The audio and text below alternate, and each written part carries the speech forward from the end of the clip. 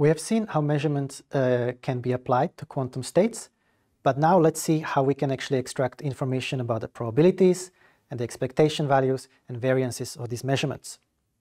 So before we have only measured one single qubit, which is known as single-shot measurement. Now let's consider the scenario where we have many copies of the same state and we keep measuring them again and again and again. So again, we've got our measurement device here, and we keep feeding it the same state, many copies of state psi. And what comes out is a bit string of +1s and -1s.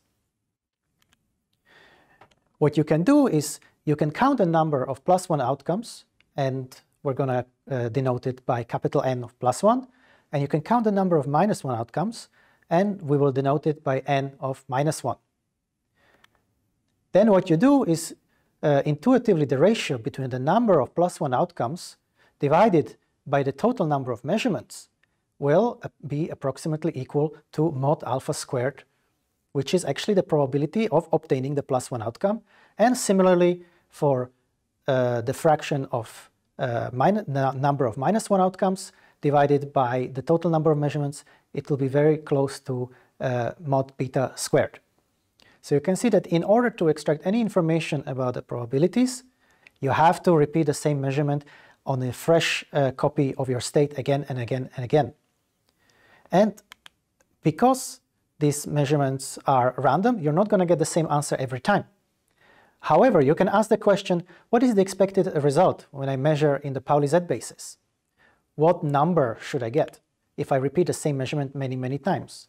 Maybe you remember from your probability course that the expectation value of some random variable, here I'm calling it Z because we are measuring in the Pauli Z basis, it is given by the probability of the +1 outcome times +1, the value of the outcome, plus the probability of -1 times the value of the outcome, which is in this case -1. So we know that the probability of +1 is just mod alpha squared. Times 1, it remains mod alpha squared.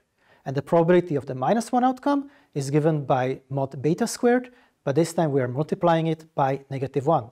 So the expectation value when we measure in the Pauli Z basis is given by this expression. In Dirac notation, we write it as follows. We write the operator in which basis we are measuring, and we enclose it in these square brackets. But really it's just a shorthand for saying that we are multiplying the bra of state psi times the operator times the ket of state psi. So let's check it. Let's take the Pauli Z operator and sandwich it between our state given by the column vector alpha and beta. Its bra is given by this row vector. So we've got the row vector psi times Pauli Z matrix times the column vector psi. When we multiply it out, we've got 1 multiplying alpha plus 0 times beta. So we've got alpha here. And then we've got 0 times alpha minus 1 times beta. Sorry, there should be a -1. And then you get the following expression, which agrees with the expectation value that we have computed above.